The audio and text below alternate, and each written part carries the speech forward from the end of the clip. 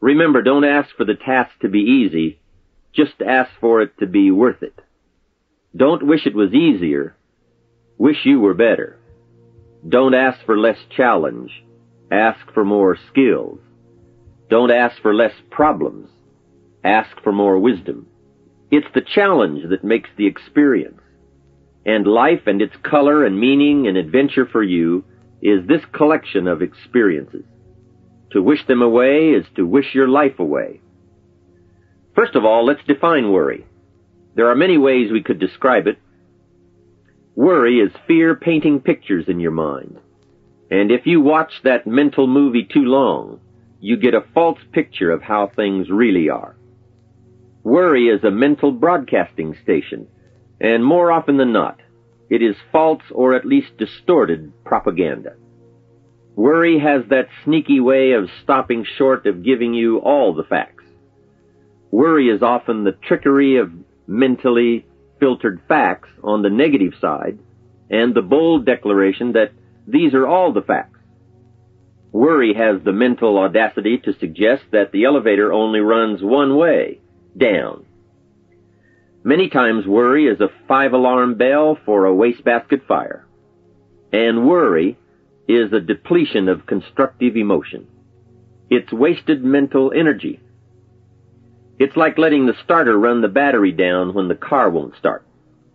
And worry is most often a lack of all the facts, a lack of full understanding, a lack of total information, and an unpreparedness of ability, knowledge, talent, courage, faith, and all the other virtues.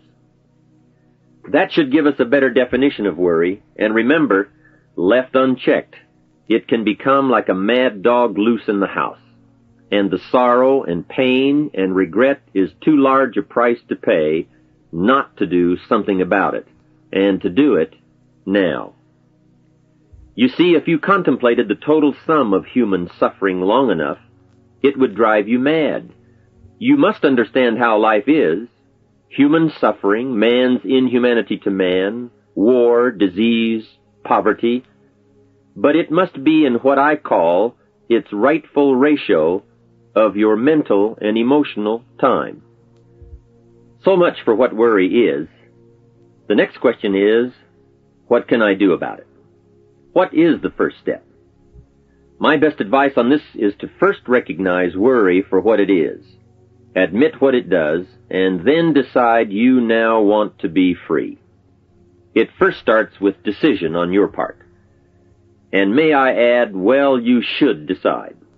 Why let worry continue to take money out of your pocket and bank account? Why let worry any longer keep you from becoming all you can be?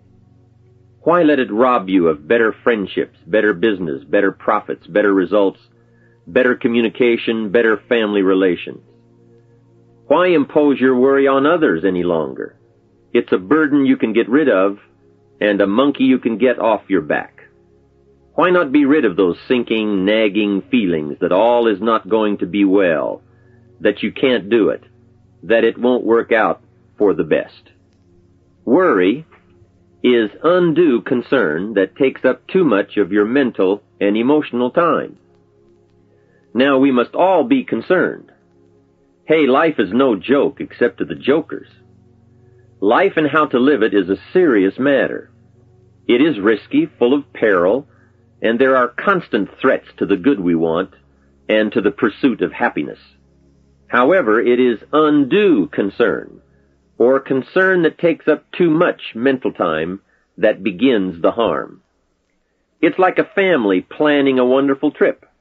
While they certainly should be concerned about the condition of the car, the tires, and making sure they pick the proper route, it would be foolish to allow themselves to be completely turned negative with the thought that they might crash and kill the entire family. If that were the case, even if they went, the entire trip would be turned into one nightmare of fear with the specter of chaos looming around every curve, rather than enjoying the wonderful trip they had planned for themselves and their family. A lot of people do that with their entire life. So, start to make these declarations. And if you mean it, They will start you on your way to confidence and adventure, free of the worry habit. Say first, I've had it with worry. I'm tired of being beaten down and hassled with all those negative mental pictures. I refuse to be tricked by false facts. I'm really not that weak.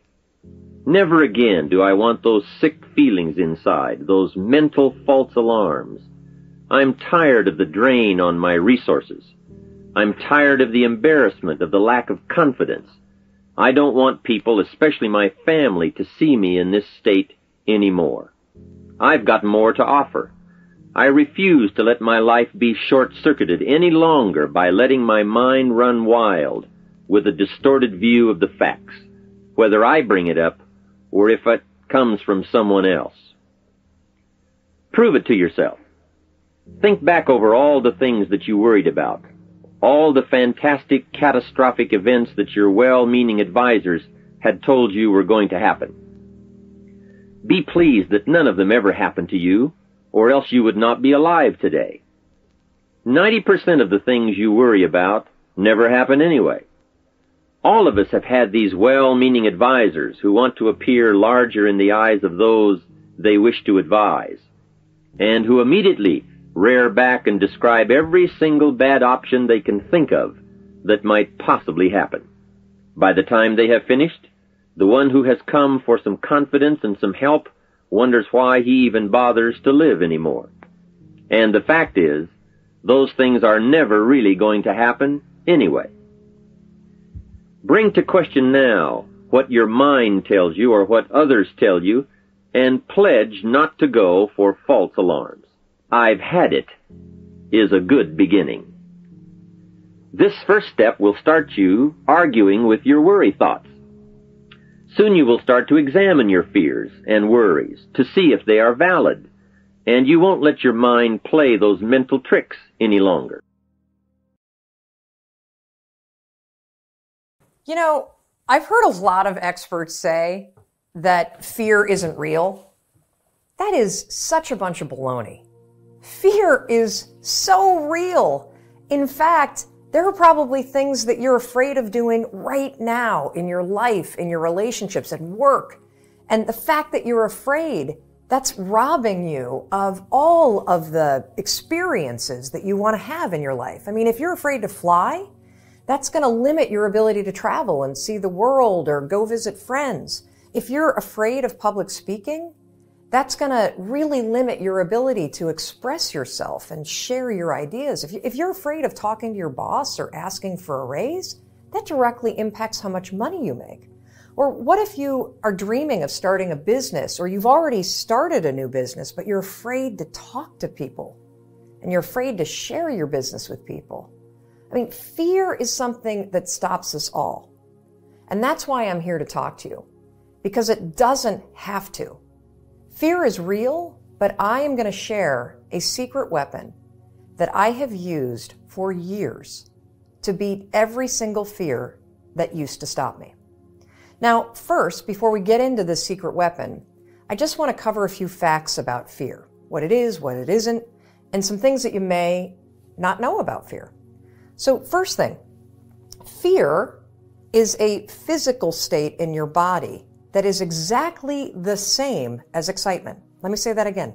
Fear and excitement are the exact same physical state. Your heart races. You might sweat a little bit. You might feel tightening in your chest. You might feel a pit in your stomach. You have a surge of cortisol. It's basically the way that your body goes into a hyper-aware state because it's readying for action. Now, what's the difference between fear and excitement? Really simple. The only difference between fear and excitement is what your brain is doing as your body is all agitated.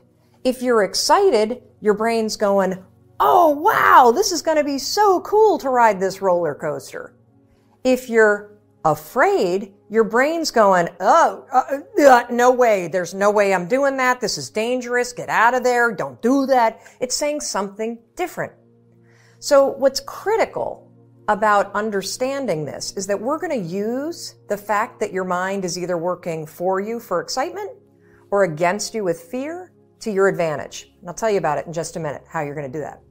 Second thing I want you to understand is that you may have heard the advice, feel the fear and do it anyway.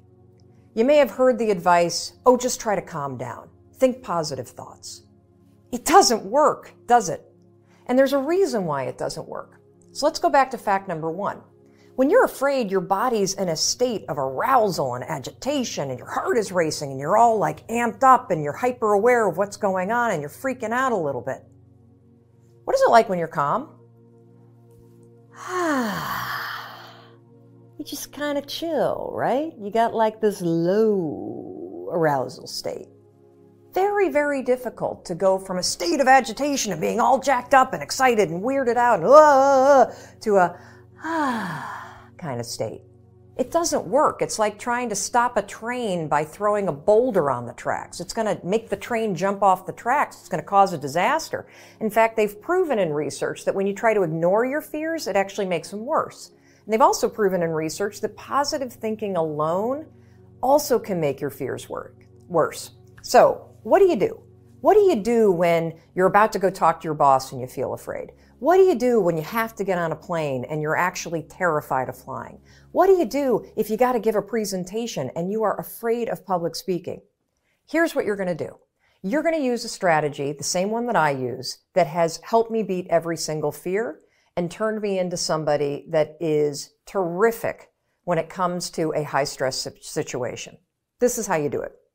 You're going to use my 5-second rule in combination with what I call an anchor thought, and that is going to reframe what your mind is doing so that your mind goes from feeling agitation and making you afraid to reframing it from agitation to excitement.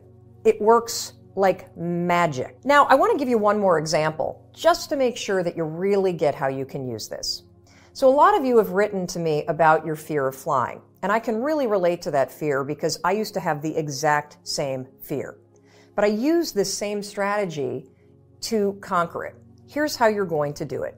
So first things first, if you've got to do something that really makes you nervous or that you're afraid to do, before you're about to do it, come up with an anchor thought.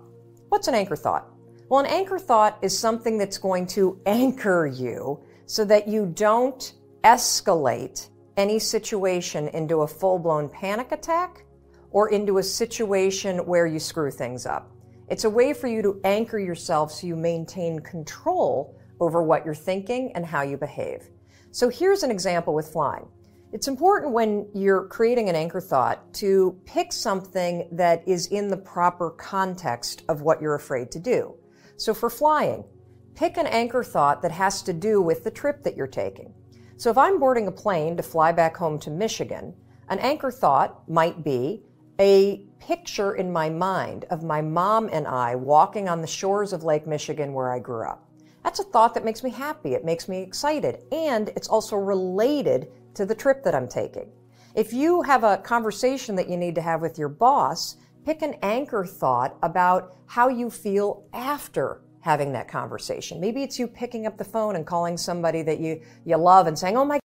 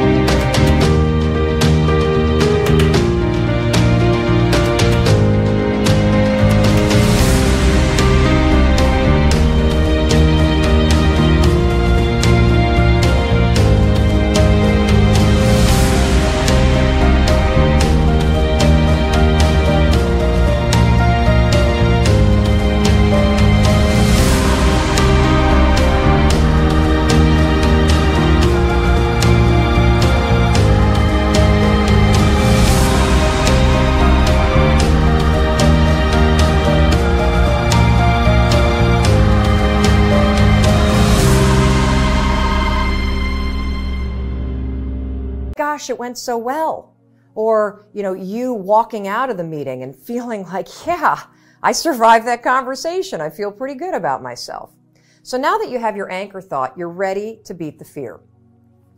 How you're going to do it is this. So let's go back to the example of the plane. I'm on the plane, I'm flying to Michigan. We hit turbulence. My body's going to start getting agitated, right? I'm starting to get nervous. My heart starts to race. One of two things can happen. I can't control how my body might feel, but I can always control what I'm thinking about, and I can always control how I act. And so can you. So when I'm on a plane and the turbulence hits, 5, 4, 3, 2, 1, that's step one. And it's essential. And the reason why using the 5-second rule, 5, 4, 3, 2, 1, is essential is because that is how you switch the gears in your mind, you awaken your prefrontal cortex, and you trigger your brain that you're now in control of your thoughts. You've interrupted the fear. You've settled your thoughts, and now your brain is ready for that anchor thought. So then what I do after I go 5, 4, 3, 2, 1 is I insert the anchor thought that I've already come up with before the flight. I start thinking about walking on the beach and being with my mom and my dad. And I start telling myself, I'm so excited to walk on the shores of Lake Michigan. I'm so excited to see my parents. Now, something remarkable is going to happen in your brain. Because you've interrupted the fear, and because you've used the 5-second rule to assert control and awaken your prefrontal cortex, and because you have an image that contextually makes sense to your brain because you're flying to Michigan, you know what your brain does? Your brain goes, Mel's excited to go to Michigan because my body is in a state. Remember the first fact? Fear and excitement, exact same thing. What's the difference between fear and excitement? What your brain is saying. Using the 5-second rule and an anchor thought, you can actually switch the gears in your mind and reframe the thoughts of fear into thoughts of excitement. And because you have a vision that makes sense based on what you're doing, your brain buys it. You just tricked your brain. Negative imagination is thinking about things we don't want to happen that cause enormous amounts of stress and distress. We say worry creates fear, which can be described as fantasized experiences appearing real. Fantasized experiences appearing real, because here's some of the discoveries that they've done with regard to worry. Worry is a sustained form of fear caused by indecision. It's a sustained form of fear caused by indecision. In other words, you're not in, you're not out. You do it, you don't do it. And so the only real cure for worry is decisive action. Get busy, take action, move forward. You see, the mind can only hold one thing at a time, positive or negative. If you get so busy working on your situation, you don't have time to worry anymore. So a study was done on the things that people worry about. 40% of the worries people had never happened. 30% of the things were in the past for which nothing could be done. 12% were needless worries about health, and 10% were petty worries about little things. Did I park the car right? Did I, leave my stuff in the car? Did I bring everything for the seminar? Only 8% of the worries were about something substantial, and of those, 4% were out of their control. So basically what we find is that 96% of what you worry about is a waste of emotion. There's a businessman who never worried about anything, and they said, why don't you worry? He said, I do worry. He said, I worry for 1 hour every Saturday morning. And what I do during the week is when I think of something that I'm worried about, I write it on a piece of paper and I put it into this box. And then I don't think about it till Saturday morning. At 9 o'clock on Saturday morning, I go and get out the box and I just go through all the things I was supposed to worry about during the week. And surprise, surprise, by Saturday morning, 80-90% of them have disappeared. So he says, I'm going to worry, just not now. I'm just going to worry. I'm going to have a worry time on Saturday morning. And as a result, he never ends up worrying. And you should do the same thing. Just take a little box or an envelope. Whenever you think of something you're worried about, write it on the envelope and say, I'll have worry time on that later. But you'll notice if you get really busy, you forget to worry. You can be busy all day long and you forget to worry all day long. And you think, oh my God, it's 5 o'clock. I haven't worried about that all day. So, to eliminate worry, live one day at a time. That's one of the great rules. Live one day at a time. Get the facts. Before you start worrying, there's a rule that says, just for today, I will remain calm. Just for today, I will not think about the things that make me upset. Just for today. And anybody can live one day at a time. In Dale Carnegie's famous book, How to Stop Worrying and Start Living, the very first day, he talks about living in day-tight compartments. The very first chapter, he says, the key to not worrying is to live one day at a time. And don't worry about things that may happen in the distant future.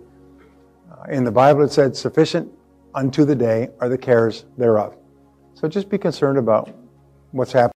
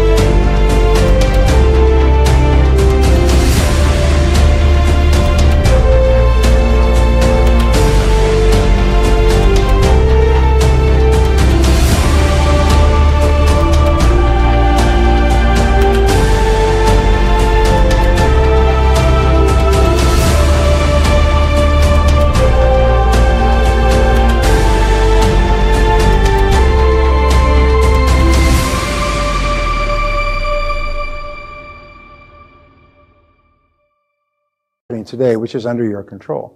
The second is to get the facts. Many times we get upset or angry about something or we worry about something because we don't have the facts. We have a half fact or we have a partial fact.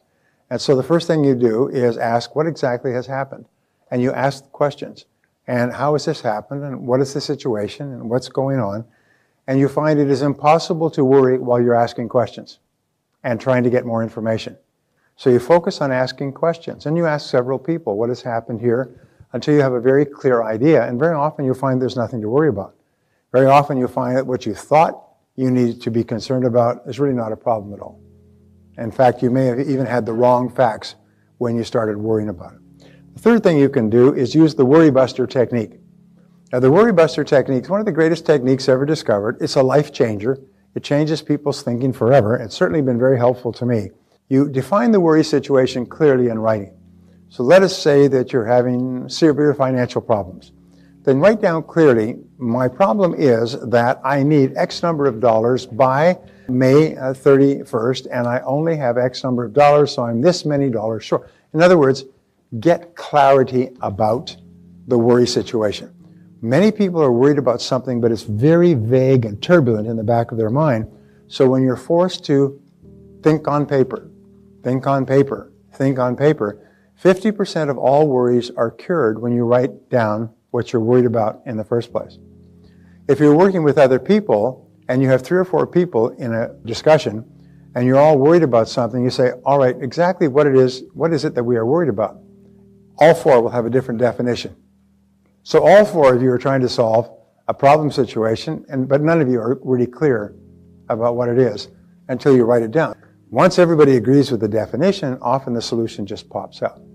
The second thing that you do with the worry buster is determine the worst possible outcome of the situation. We call this the WPO, worst possible outcome. What is the worst thing that can possibly happen as a result of this worry situation? And whatever it is, you say, well, it's something you can live with. If that's the worst possible thing that can happen, no matter what, well, then what you do is you say, all right, well, if that happens, it happens. And so number 3 is you resolve to accept the worst should it occur. We run out of money by the end of the month, or I could die from an incurable illness, or the house will burn to the ground, or something else. So you say, okay, if it does happen, then I will accept it. And it's interesting, resistance to a negative situation is the major cause of stress. Once you say, okay, if it happens, it happens. The interesting thing is, it's like deflating a balloon, is once you resolve to accept the worst, all the tension goes away. You don't have any tension, and your mind clears and goes calm. Okay, the business goes broke, it won't kill me. If the house burns down, we get another house. If they lose all our money, we lose all our money. In other words, just accept it. And then, number 4, begin immediately to improve upon the worst. They teach this, by the way, in the universities. They call it the minimax regret analysis. They say minimize the maximum possible regret. And so business people are taught, when they make a decision, is to say, what is the worst thing that can possibly happen here, and how can we minimize the maximum? How can we minimize the very worst thing? So the worry buster is very powerful. Whenever you find yourself worried, say, wait a minute, what am I worried about? What's the worst possible outcome? What's the WPO here? And if you want to help other people, there's a wonderful observation. We say you become what you think about. You also become what you teach. And one of the fastest ways to internalize these ideas so that you think this way is to teach other people. When they have a situation of concern, say exactly what it is that you are worried about. And then what's the worst that could possibly happen? And so if that were to happen, would it kill you? If the answer is no, so now what could you do to improve upon the worst? So begin immediately to improve upon the worst. And sometimes by simply facing it squarely, you can solve the worry situation quickly. All right, worry is a form of negative goal setting. It's setting goals for things that you absolutely don't want to happen. So if you're really worried about something, actually you're setting up a force field of energy to attract that into your life.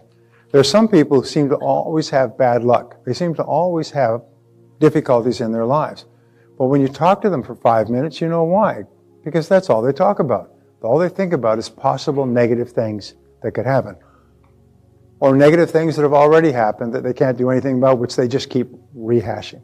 Worry is a sustained form of fear caused by indecision.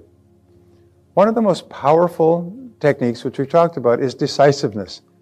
And the only real antidote to worry is purposeful action. So what I want you to do is use the law of substitution.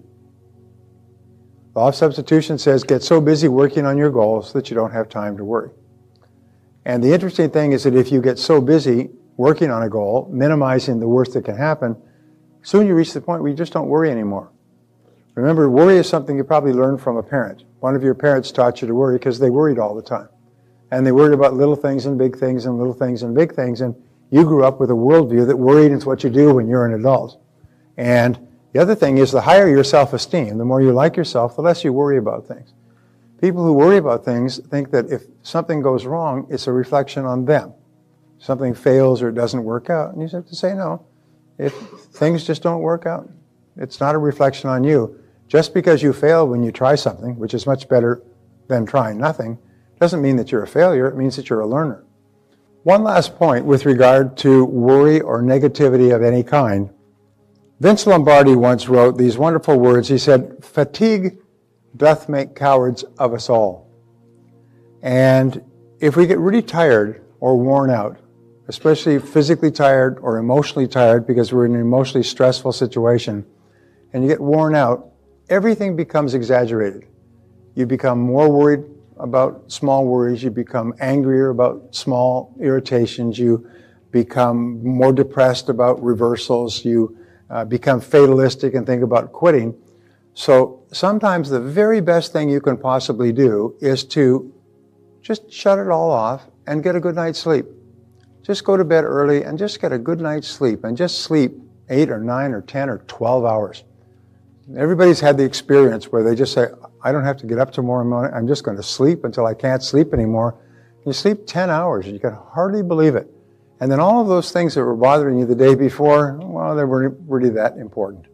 So sometimes it's really important to get lots and lots of rest. Jewish religion, there's what is called a Sabbath. And it's been one of my favorite concepts for years. There was a wonderful book written on it by a Jewish scholar about the Sabbath. And a Sabbath is they stop work at 6 o'clock on Friday, and then they take all of Saturday is the Sabbath, and they don't do anything. They don't work, they don't catch up on their books, they don't even do anything intense. They just relax, spend time with the family, maybe even go for a walk, go to a movie, and so on. And it keeps going for 36 hours. It goes till 6 o'clock Sunday morning. And so what that means is you get 2 really good sleeps. And you'll find that if after that 36 hours, the whole world looks different. You're much more relaxed, you're more positive, you see more possibilities, you're more creative, you see things that you can do, you have the energy to take actions, and so on. So sometimes if you get really tired or if you get burned out emotionally because of a stressful situation, the smartest thing you can do is nothing. Just relax, just back off and get lots and lots of sleep. It really helps you.